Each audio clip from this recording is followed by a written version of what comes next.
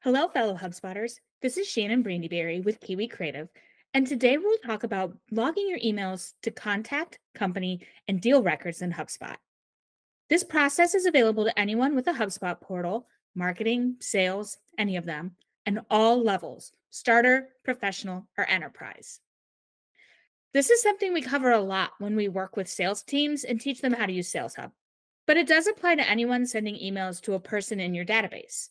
While individual conversations about your product or service are the most commonly logged emails, marketing teams, leadership, and others will find this process valuable as you continue to wow your existing customers and turn them into evangelists, which actually is a good reason to download our Unexpected Ways Marketers Can Use Sales Hub. Logging your emails is the tip of the iceberg of cool ways anyone that's not in sales can utilize the powerful features of Sales Hub. You can check that out in the link below after this video. Now back to how to log emails. One of the best reasons people log them is so that sales reps and other team members will have record of not only the number of times that they've reached out to a person, but also what they've talked about. The sequences tool does a lot of the logging for you, which is great. But as someone graduates from sequences to individual conversations, that responsibility shifts. So there are three main ways that you can log an email: the HubSpot email extension, using the HubSpot BCC email address, or sending an email from within HubSpot. So let's start there. First, let's make sure that your personal read work email, not your Gmail or your 25-year-old HubSpot email, is connected to HubSpot. If you haven't already connected that email, stay tuned because we will run through those quick steps shortly.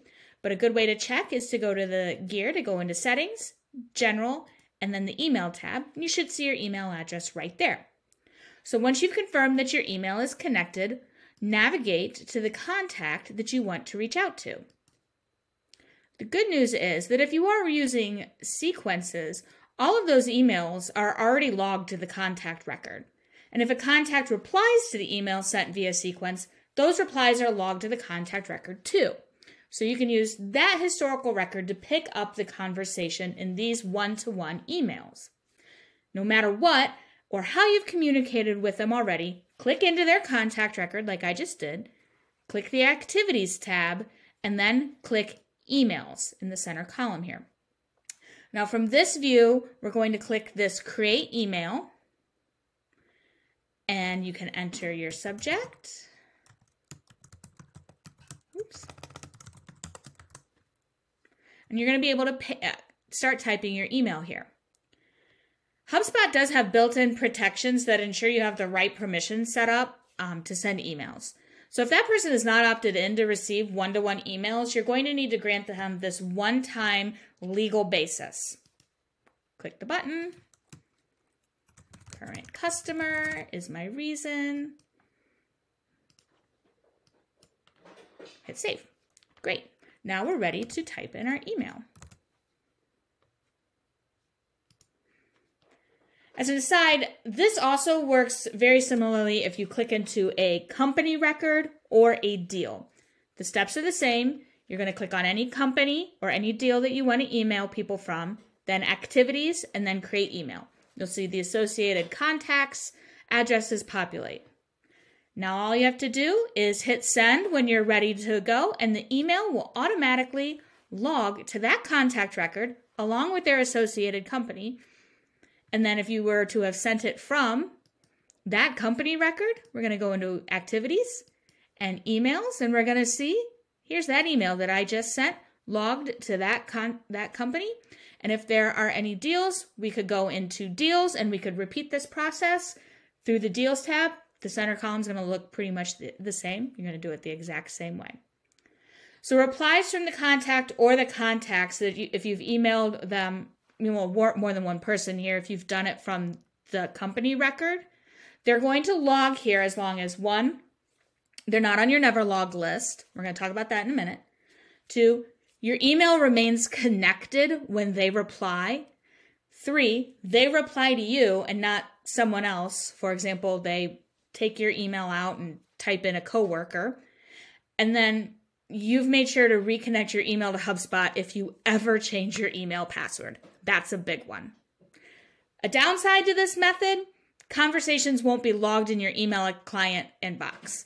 Upside, templates and snippets are at your disposal here.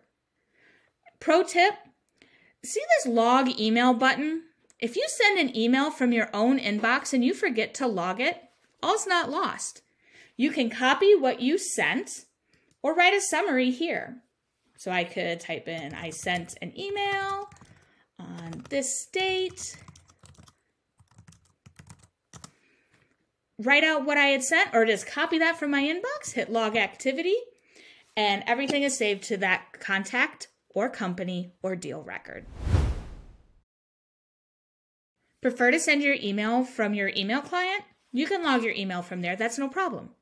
The method for this is the same whether you're a Google business-based email user, utilize Office 365 or Outlook, and it requires the use of the HubSpot plugin. To make sure that you have that, we're going to go to the Settings, General, and Email again. We're going to hover over your connected email address, and we're going to click Install Extension. From here, depending on if you use Gmail, 365, or Outlook, you will download that version and you will follow the prompts from there. Once you have that integration installed, you're going to find the email that you want to log to your HubSpot CRM. Under the To information, you're going to click Log Email to HubSpot and then configure the logging settings in the dropdown. If this recipient is already a contact, you'll see something that looks like this. You can check the boxes. If it's not already a contact, you can click Create Contact and it will create one for you. Once you're ready, hit Save. This approach also allows you to save the email to the company record, which is great if you're reaching out to multiple contacts at a company or working with an influencer there as you try to work your way up to reach the decision maker, or on a deal record, which is a nice feature for sales reps. The most important note for this lesson is this. If you learn nothing else from this video, this is the punchline. Do not turn on the automatically log emails feature unless you are absolutely sure you want to log everything. That feature is found up here under Settings, where you can automatically turn on logging and tracking. We have seen so many youth sports coaches, ex-spouses, teachers, all of the people that you innocently one-off email thinking, oh, it's okay this one time. Well, if you automatically log emails, they are now in your database and they are potentially receiving your marketing emails, and you do not want that. Your best approach is to log emails one by one. It will keep the database clean, organized, and anything personal out of the shared areas of HubSpot. Staying in how to email through your email client, you can also choose to log emails with a quick copy and paste of a BCC address. Some people prefer saving this email address, which is unique to each portal, as a hotkey and entering it on emails that they want logged. So going back into your HubSpot account, we're going to click the settings icon again, and we are going to scroll down to Objects and Activities. We're going to click here in this email logging tab. We are going to scroll down to find the BCC address. We are going to copy that. And then when you send a new email, you can just add this as a BCC. When you have your email ready to go, you can hit send. And just like with the last process, this will log the email to the contact's record or create a new one if the record doesn't exist. If you forget to log an email, just like what we have here with the BCC, don't worry. There's also a forwarding email address that you can copy. So you can take this email that you've already written, you can forward it to your forward BCC address, and the email will copy to that contact record. And if you don't want to use the BCC email address, that's fine. The easiest way to log your emails is to do it from the start. Enter your email address for the recipient, and after you are done composing your email, just click log, You can choose that you only want it to the contact or the company, just like we did when we were logging it after the fact. And your email, hit send, and it will automatically log to your email or your contact record. One final thing to be aware of, if you have turned on GDPR privacy settings in your HubSpot account, you must have a legal basis to communicate with the email recipients. And then also, if you use that BCC email address in an email client without tracking, this will only log the email on a contact record in HubSpot. This will not allow you to track opens or clicks on the emails that you send. We've talked a lot about what to do to log an email to a contact record, a company, or a deal. The process is the same. But what about a person that you never want to log an email to? If you work often with an outside vendor or IT support, etc., you might want to build a never log list. Now, you do have to be a super admin for this, so work with your manager or a HubSpot lead if you are not. But if you are a super admin, we're going to go to the settings section up here with the gear, scroll down to objects and activities. We're going to scroll down here to the never log section. Now we can add an individual email such as sally@acme.com, or if we want to never log an email to anyone with the domain acme.com, we're going to hit an asterisk at acme.com and we're going to click save. Now anybody who tries to log an email to anyone with the domain of acme.com, it's not going to log to that contact record or the company record. If you change your mind in the future and you do want to be able to log emails to either the individual that you've added to this list or someone at one of these domains, simply hover over and hit remove.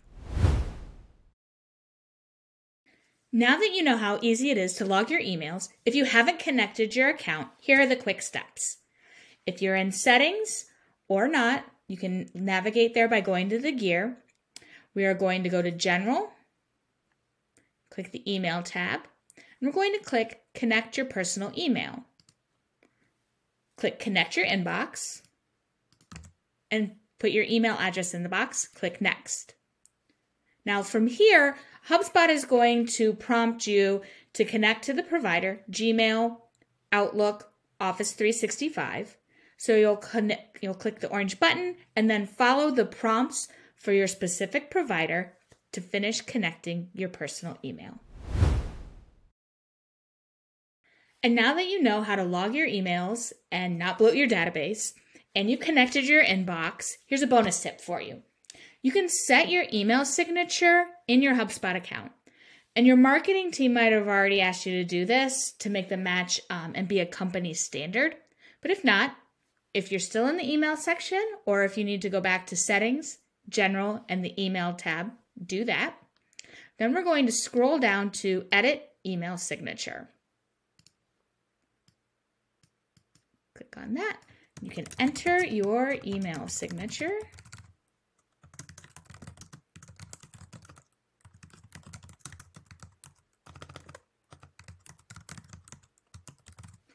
From here, you can make things bold. You can add links. If you are feeling fancy and you want to edit the HTML, click over here. You can edit your HTML in your signature. And after that, hit save. And now your email signature will match what you send through HubSpot. If you go into those contact records, the company records, or the deals, very similar to what you have in your email client. Logging emails is one of the easiest HubSpot features to take advantage of. It benefits every department that touches HubSpot, and the biggest takeaway that we have for you is to not turn on the automatic logging. Want more bonus tips that you haven't thought of? We have a number of them in our Unexpected Ways Marketers Can Use Sales Hub. This how-to guide will show you how to use deals within marketing projects, how to power up your use of tasks, and how to unlock enterprise-level features. Click the link below to download your copy. And remember that if you enjoyed this video, check out our other HubSpot Helper videos and be sure to like, share, and subscribe. Need custom recommendations for your HubSpot portal? Check out our HubSpot Action Plan today.